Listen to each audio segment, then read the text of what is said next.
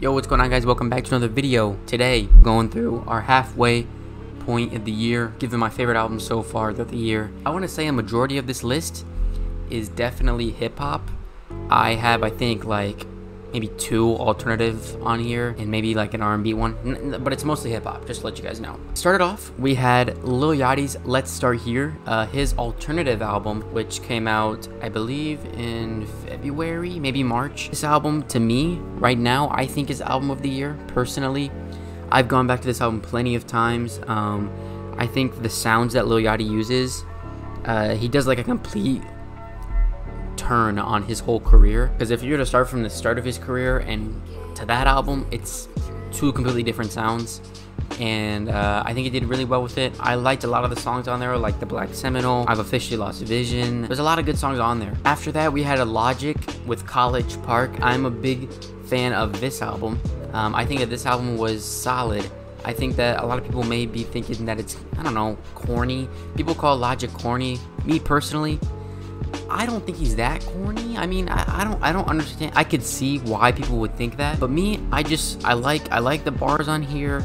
I like a lot of the beats on here as well. But yeah, I really liked it. I thought that the skits on here were actually pretty funny as well. And yeah, as an album, it feels like he's going back to his old roots and really sticking to his, like, he's not really hungry for it, but he's just like, he loves to put out music, you know?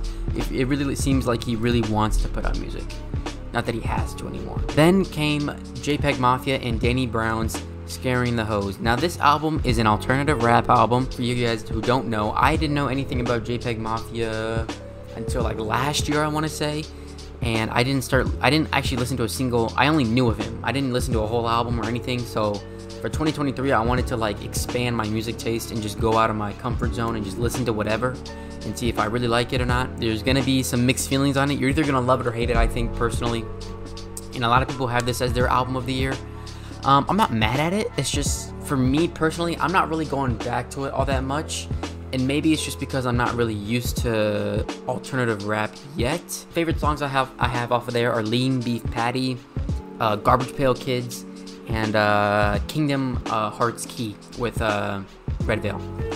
That was fire. Then came Black's new album, Since I Have a Lover, which is an R&B album. I didn't really hear anything about this album, like if people liked it or people didn't like it. Personally, I thought it was good. I like Black's voice. I think he does great features for like hip-hop artists like Denzel Curry. There's some others that I can't really name right now, but I think he does a great job of featuring on songs with his voice. And this is my first Black album. I didn't listen to, I'm pretty sure he has a really good previous album, East Atlanta Love Letter. I've heard that's pretty good, but I've never listened to it. This one I kind of liked. I liked Since I Have a Lover. I think it was definitely, okay, let's just say this. I prefer this one, I think, over Daniel Caesar's album, but I do think Daniel Caesar has higher highs than Black on his album. I just don't think that as a whole album, I'm going to go listen to Daniel Caesar's over Black's, if that makes sense, you know? I just think that Black had a more consistent album, and Daniel Caesar, I think, had really high highs and really good songs on there, but as a whole album, I don't think there was a lot of songs that I could really grab from it. Then came Larry June and The Alchemist, The Great Escape, probably one of my favorite albums of the year so far. This is probably not number 2, if not like it's up there, it's top 3 for sure for me. Larry June and The Alchemist, The Great Escape.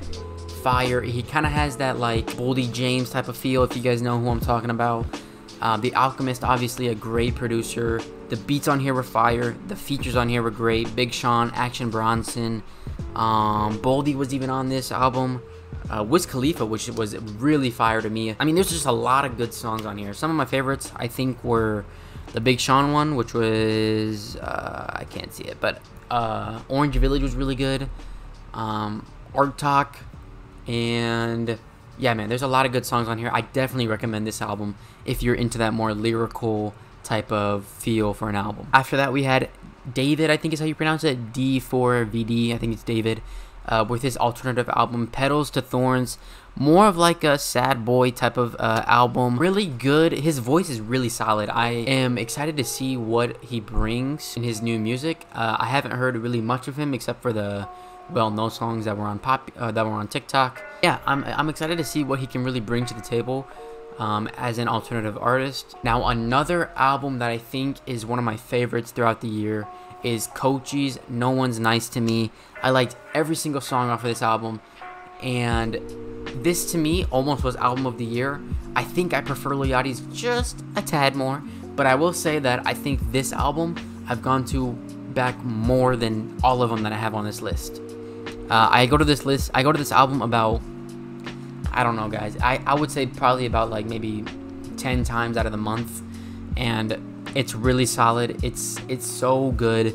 It's man, the rage aesthetic that he gets on here, his beats are phenomenal. Kaneki, Yakuza Ties, there's a lot of good songs. Hydroplane, there's a lot, like all of them. I like all of them. They're all really solid. Personally, Coach is becoming one of my favorite artists right now, and I think that he currently has a pretty good discography for the most part. The one previous to it, I forget what it's called, the Inspection, I think that was his previous album. Really solid as well. I really liked a lot of the songs off of that. And yeah, there's not really much I have to say else, but I would listen to this one for sure. I really like it. Now after this, we had Mike Dimes, Texas Boy.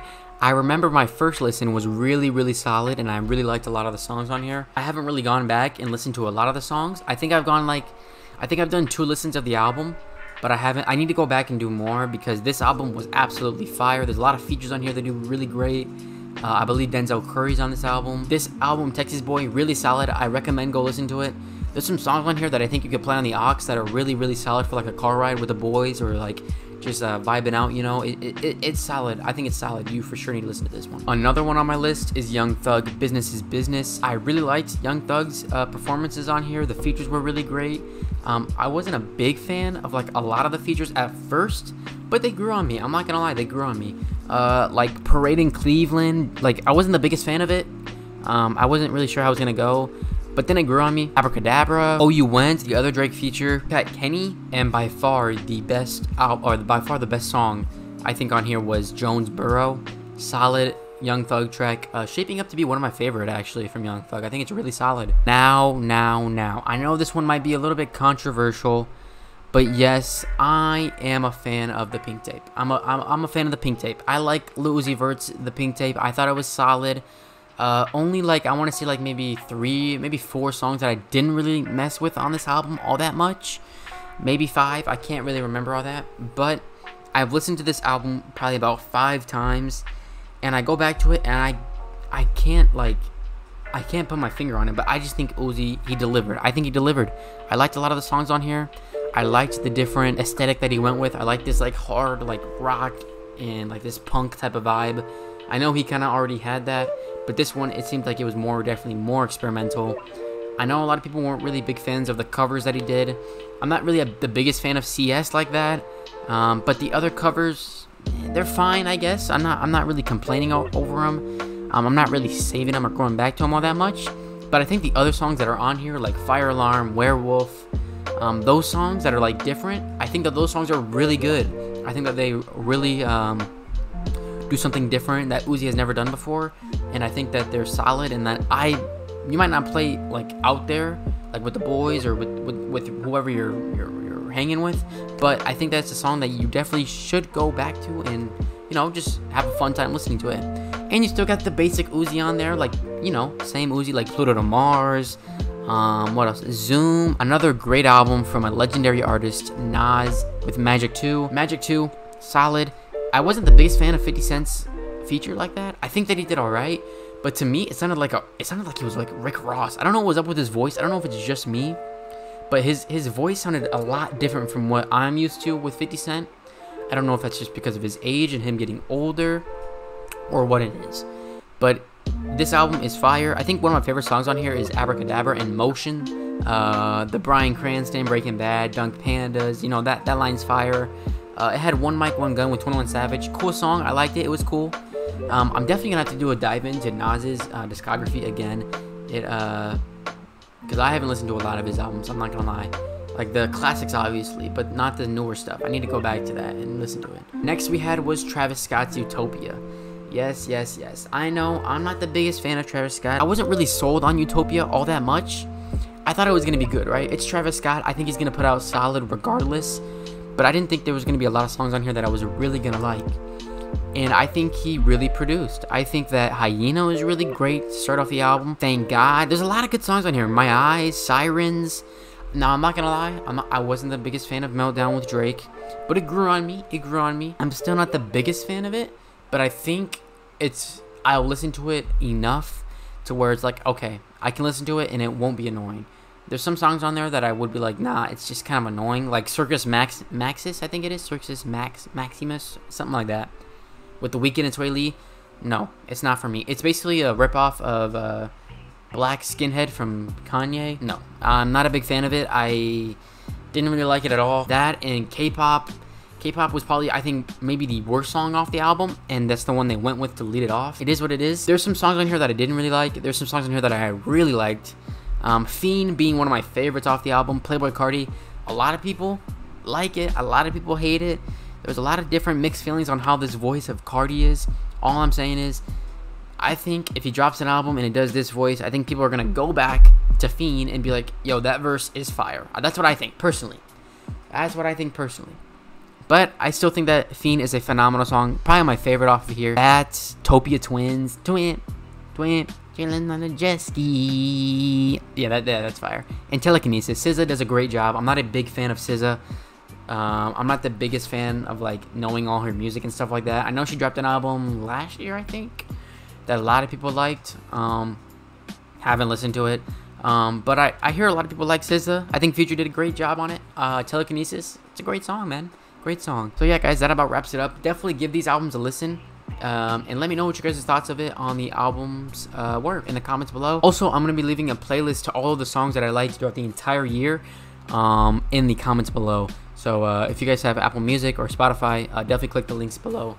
I'll give you guys a link to the playlist on like all the songs that I liked from like all of the different artists. It's a long list. There's like 700 songs on there right now. There's a bunch. But yeah, it's been your boy. I'm out of here. And I'll see you in the next one. Peace.